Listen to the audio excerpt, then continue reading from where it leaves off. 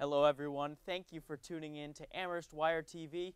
I'm Josh Schreiber, and today I'll be giving you the scoop for what's going on in the world of sports. The Final Four for the women's basketball tournament will tip off tonight at 7 p.m. Angel Reese will lead the LSU Tigers in a matchup against Elizabeth Kitley and the Virginia Tech Hokies. After that, the Iowa Hawkeyes will attempt to knock off the #1 overall seed South Carolina.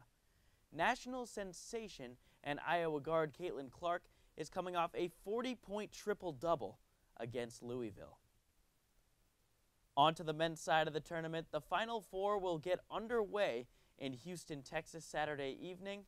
This march has truly been madness, as this is the first time since 1979 that a top 3 seed has failed to make the Final Four.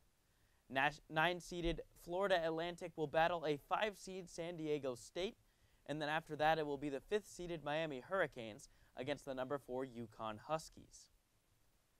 Opening day is upon us, as yesterday all 30 MLB teams played their first games of the season. The Boston Red Sox went down big against the Orioles in their home opener before scoring 5 runs in the final 2 innings. Their comeback effort fell short, though, as they lost 10-9. Newly acquired pitcher Corey Kluber struggled in his Red Sox debut, giving up 5 earned runs in just over 3 innings.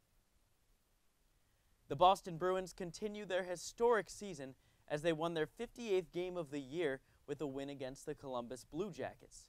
This marks a franchise record for the organization, surpassing the 1971 team's 57 wins.